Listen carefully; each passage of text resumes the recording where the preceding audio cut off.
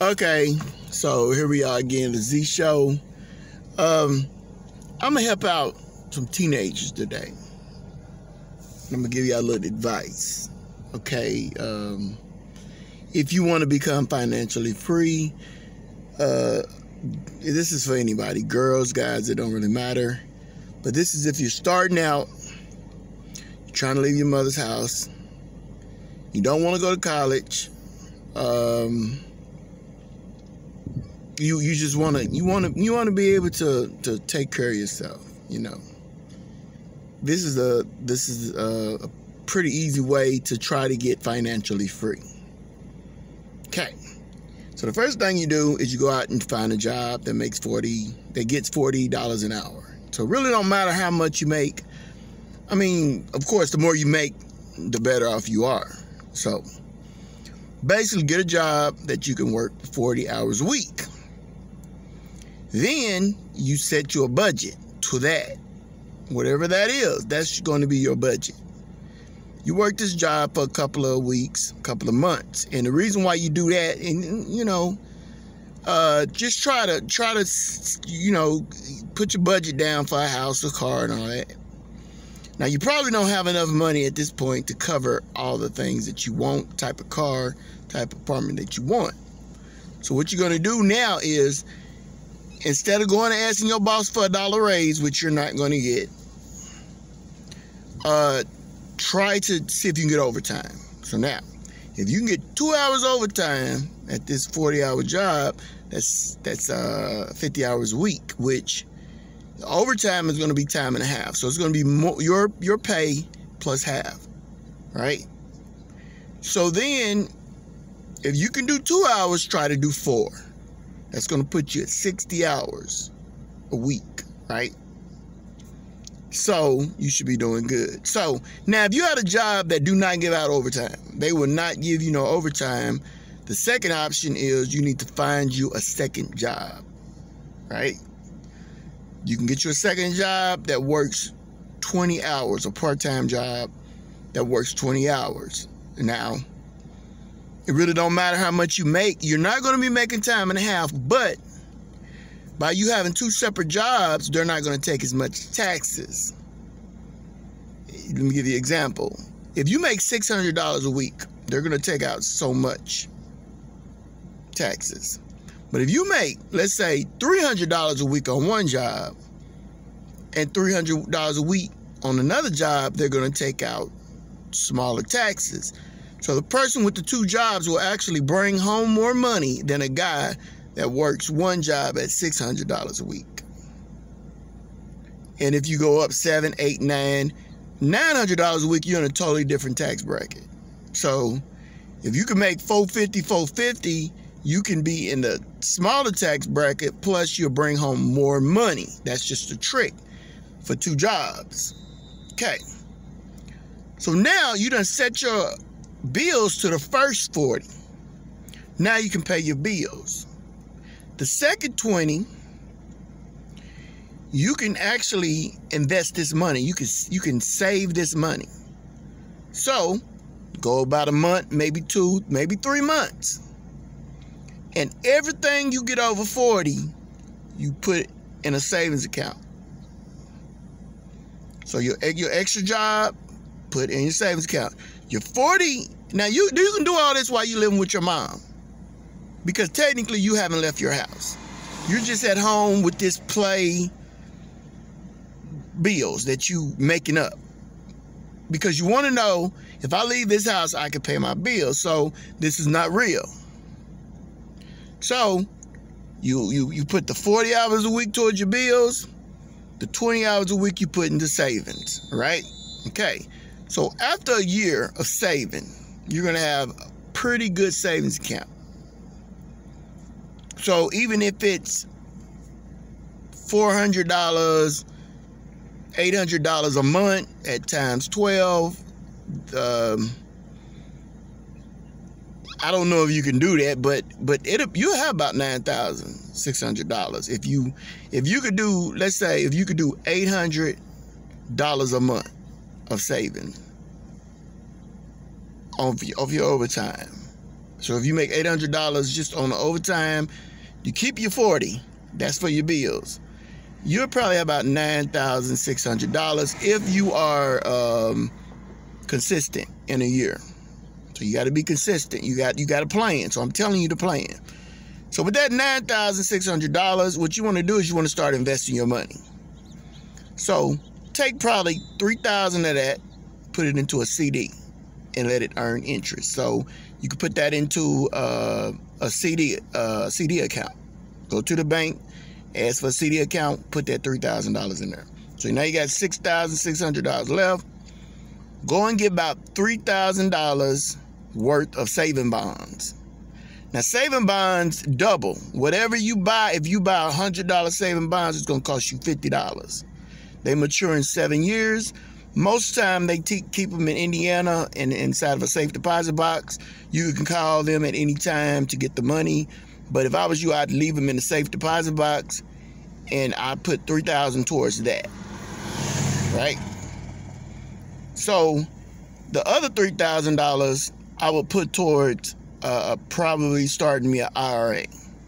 Or if you got a 401k or anything like that, get it. Get the 401k and max out on it. Whatever they max you out on, if you can go 10%, go 10% of the IRA. I mean, of the do a separate IRA, but then do a Roth IRA with your job, and that's for your 401k. If you get fired or quit, you're going to roll that over into your Roth IRA. But get a 401k if you got it. If they say 401k, they might match up to 2%, 4%, 6%, whatever. I don't know what they match up to, but try to do 10%. Okay. Now you got 10%, you got your IRA, you have your CD, and you have your saving bonds that you're buying. So you should have about $9,000 in all these accounts, right? So then you're just going to go back and do what you're doing.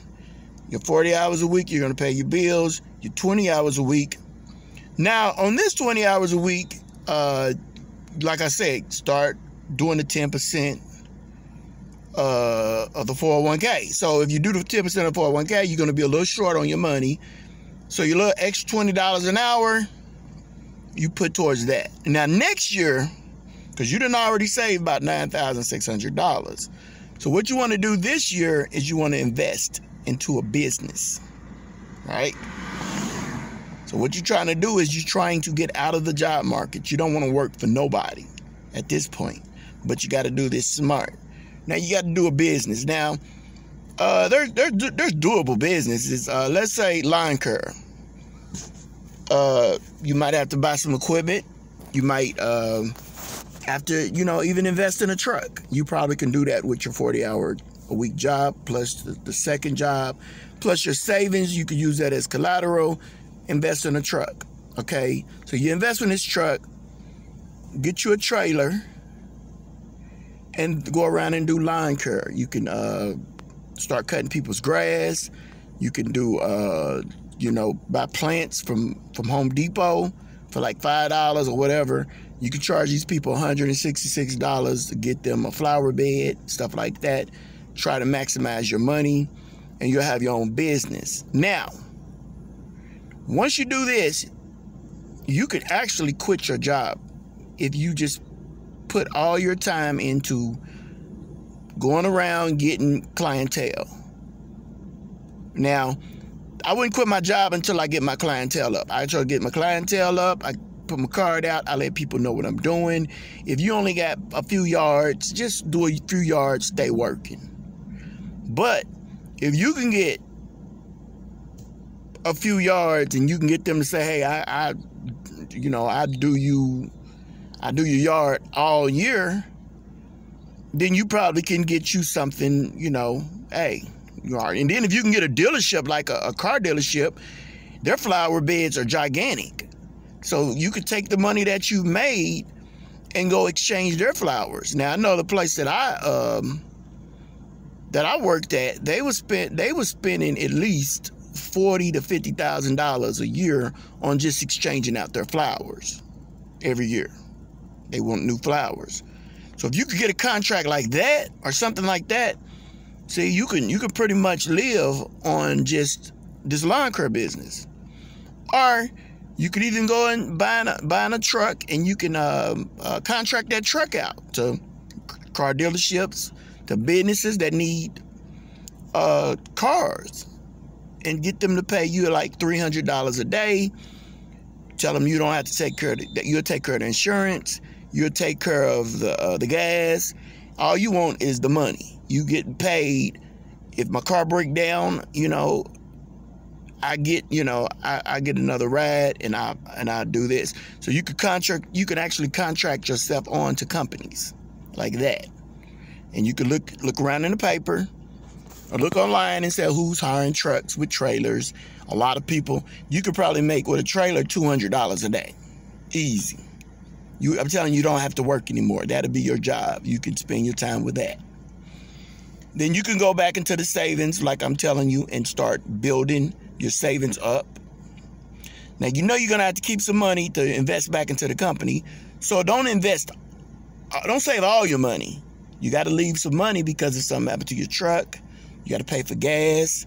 You got to pay for these things, So this is just the option. You don't have to do that. You can pretty much start any job you want. But I'm trying to keep it where anybody can do lawn service. I don't want to get you in, if you want to be a truck driver, that's cool. But you got to have licenses, and you got to be in good health. And there's a lot of things to that. So that wouldn't be something that you would probably try to do. But if you own your own vehicle, you could probably bypass the CDL, depending on, And even if you buy a big truck and you have enough money to invest, you probably could buy a truck and contract onto a big company, making $225,000 a year, but then you pay a driver. You see what I'm saying? So you can pay a driver, you don't have to drive, and you just be a boss of your own business. This is another option. Now, if y'all got your own option of what business you want to go into, then you can use that. But this is how you're going to get financially free. You got to have money in the bank that's savings. You're still going to add to all your little savings accounts. And once those saving accounts get bigger and your monies get bigger, you might want to invest 10% of the money that you save in the stock market. Now, the stock market, you can lose money, but you can also make money. But you got money. You got money saved. You're not going to take all your money. You're going to take like 10% away from the money that you save for your CDs and your saving bonds and all the other things in your IRA. And what you're going to do is you're going to invest that 10% of that money, still do all your other saving, and you're going to put 10% in stocks. So if the stock make money, cool. If it don't, cool. Just leave it in the stocks that you think that are going to make money. Now, you kind of want to get into the stock market because that's going to speed up the money that you can make. You can take chances when you have money. Now, people that get in the stock market and don't have any money, then they're gambling. But if you have money to lose, you're not really gambling, and you got a income coming in. Now, another thing you could do is you could buy houses. You could buy houses. You could use them for rental property. Try to get that money coming in. You could rent houses out. You could invest your money into that. Once you get enough money to invest into houses, you could buy a duplex. You can live on one side. You can let the people pay you money, and basically they're gonna pay for the whole house. So you can live for free. You don't even have to worry about living. But this is what you can do when you got money. But when you don't have any money, these aren't options. So that's what I'm trying to tell you. Anybody can do this. Anybody can do this. Girls or guys. You could be financially free a couple of years away from your mother's house. And then you don't have to live with nobody. You don't have to live on nobody. And then you can figure out other ways to invest your money and make money and start jobs for yourself, create jobs for yourself. Because school, I'm going to tell you something about school and college. College is trying to get you into the job market. Everything they teach you is about job market. If you're a doctor, they want you to work at a hospital. But actually, if you get your law degree, you could actually be a doctor. You have your own doctor's office. You see what I'm saying? And be an entrepreneur and don't work in a hospital. A lawyer too. Anything you can go to school for, you can actually start your own business. You don't have, but they want you to work for a hospital. They want a lawyer to work for a law firm because they want to keep you paying taxes. So you could be in the job market and they can make money. That's how the government makes money. The government makes money when you make money and you pay your federal tax and your state tax, and that's how they make money. But this right here, I'm not telling you that you don't have to pay taxes, but people that own companies, they get tax breaks. And you go to a CPA. If you start making too much money, you might want to do your taxes every 3 months, just to, to be on top of them. So you want to pay your taxes, but you want to see a CPA every 3 months, and they'll tell you how you can save money running trucks, running any type of business you got. But you want to go get a DBA, you want to do doing business as. You want to go down there and you want to start a business account in your DBA name, not in your name. And this will give you credit. You can start applying for business credit in the DBA's name. And you could probably get a loan or something just in case stuff happens bad. But you'll have business credit. You don't have to use the business credit, but it's good to have it just in case your business needs it. And maybe you need to invest in another vehicle. Maybe you need to fix your vehicle. Whatever you want to do, you want to have extra cash. You don't want to always go into your pot, because you got to remember, your lifestyle is going to get bigger every time you start making money. But don't go too big. Don't go too big where your money, you hustling backwards. All your money's going out. That's why I try to tell you, set your, on 40 hours, you set the way you want to live. And of course, this can go up once you start owning your business and making money, but don't go over the amount of money that you're making. Don't try to outclass everybody and be, keep up with the Joneses. And no, go at your own pace. Then, if you get married, you can afford your wife. And if your wife will help you build, then you could get her financially free. Now, if a woman don't want to help you build and all she want to do is spend your money, well, there you go. You know right then, you need to get rid of her. But be open about what you're doing. Show her how that you could save your money and she could do the same thing. Y'all be financially free. Y'all can spend time with each other. Y'all can take trips. Y'all go to cowboy games. Y'all can do things together. And I'm not saying life is about money, but as long as you live, you're going to have to eat 3 times a day. And you're going to have to pay certain bills. And if you're thinking about having kids, that kid costs money. So you want to build up your money. But this is how you ain't asking nobody for no money. You're not begging for money or anything like that. I did it. This is what I did. I bought stocks at an early age. I bought CDs. At one time, I had about 4 or 5 CDs. I had about 8 banks full of CDs, RAs, and all that. My money was separated. And as I needed $3,000, I go cash a CD in. I might call Indiana and say, hey, man, let me get some stock. Let me get some of those saving bonds. And some of them matured, some of them didn't. But you can make whatever you made. It's a 7-year bond. So at 7 years, you might as well just go on and cash them out. But if you continue to pay saving bonds, $25 a month, you'll probably have a lot of them. In 4 or 5 years, that's what I did. I had a bunch of them. When they sent me mine, I think I had $7,000 in saving bonds. I was just cashing them because I needed the money. But I used to buy them in the military all the time. I would spend $100 a month on saving bonds the whole time I was in the military. So when I needed them later on in life, I had $7,000, you know, just sitting there for whatever I needed. So, you know, I don't want to always bash young men and young women or young people about getting money. I just showed you this is no education. This ain't no you LeBron James and you can play basketball or can sing or you a rapper. But this is just a normal person who's just, you can make smart moves and you can make money. Anybody can do this. You know, it don't have to be extravagant to be financially free. It just takes a little discipline. And a lot of people, they're so worried about relationships and all this other stuff. But if you focus on saving money, it will be real easy to save money. Money is the easiest thing to do if you focused on it. The reason why a lot of people don't have any money is because they're thinking about having kids, relationships. They're trying to find their boyfriend cheating or their girlfriend cheating. They got a lot of stuff in their mind. But the first thing you got to do is you got to clear your mind and you got to make an effort. I want to save money.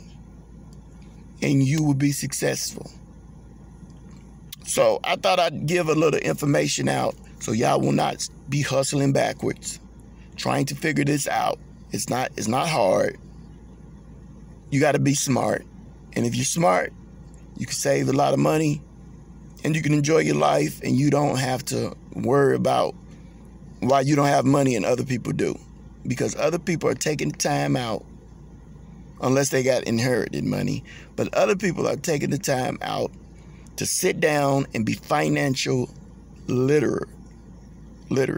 You don't have to go to a financial advisor. I did. And they're full of crap. They're just going to take money from you. So what you want to do is you want to cut all that out. You just want to, no loans and nothing like that, no credit cards. You just want to go, you want to get a job, you want to set you a budget, and then you want to work that extra 20 hours, whether it's a second job or if you can get 20 hours a week at your job. You want to do that about 3 or 4 years, and then you want to get out of the job market and you want to create a business, whatever that business is. Make sure that business make money. If the business is not making money, you need to go back to work. You don't have to, if you losing money, don't do the business. Stop the bleeding. It's okay. It's okay to be wrong. It's okay to be wrong. Go back to working, start over until you can get a business that you can profit money from. Okay then, this is the Z Show. I'm trying to help y'all out financially. So you young kids, you sit at home, get you a job, plan out your future, and hopefully you'll be financially free. Okay, bye.